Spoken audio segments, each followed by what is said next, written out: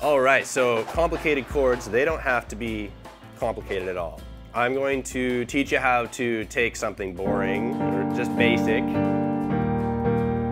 basic triads, and I'm going to teach you how to play more like that.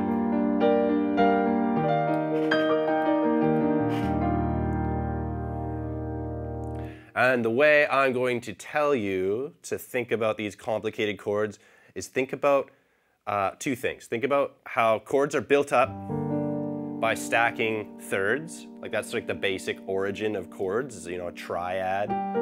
This is a G minor triad. And if you keep stacking thirds diatonically, that's the other word, that's the other fancy word of the lesson. So diatonically, what that means is it's using the notes inside the key signature. So say, we've got two chords here. We've got a G minor and an E flat major. And these chords both naturally occur in the G minor scale. So they're perfect together. They're kind of like two peas in a pod. And you can stack thirds. And here's what I mean by that. So you have a G minor triad here. And let's keep on this stacking party. So we're going to take this D note and add a third above that.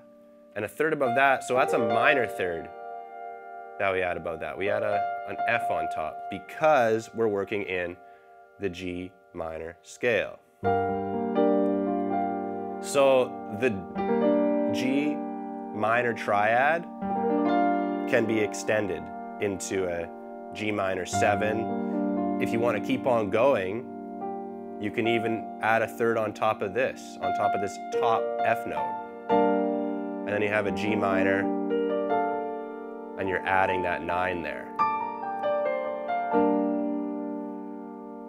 Okay, so kind of think about your chords as stacking those thirds, and they go up, 1, 3, 5, 7, 9, so on and so forth.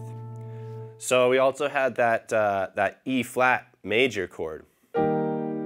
Sounds nice, but it's just super basic again.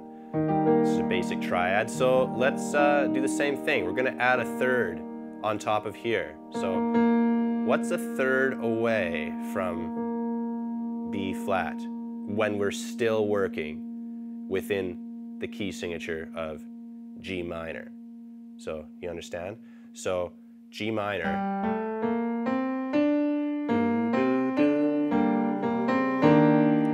Oh, so that's the note. It's a D. So that means it's a E flat major 7.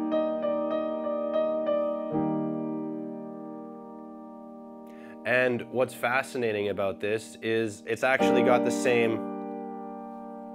same chord buried within it. Like both of these chords that I'm doing that sound super flashy, they're kind of derived off of this G minor triad shape. See? G minor 7, back to G minor. Now we're gonna make it into an E flat major 7.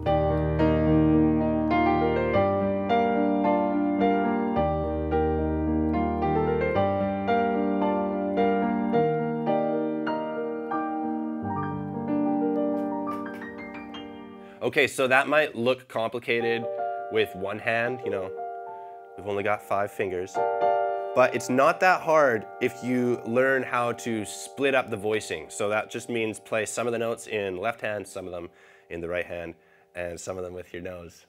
Just kidding. So, look at this.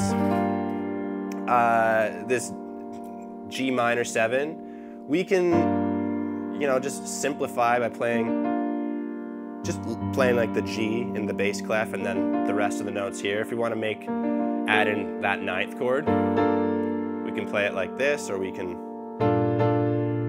that's kind of interesting. So we're just playing the upper structure of a G minor add 9 chord here, and then we're giving our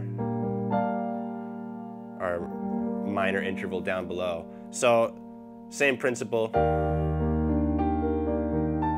Same principle with that E flat major chord. Sort of take your roots. Usually I like to take my root and fifth intervals and handle them in the bass, and then all my other more colorful intervals I will play in the right hand. And it ends up sounding really cool, and it's super easy and simple to split them up that way. Okay, so that was just some easy ways to make complicated chords not quite so complicated. Be sure to check out the rest of our lessons. Thanks for watching.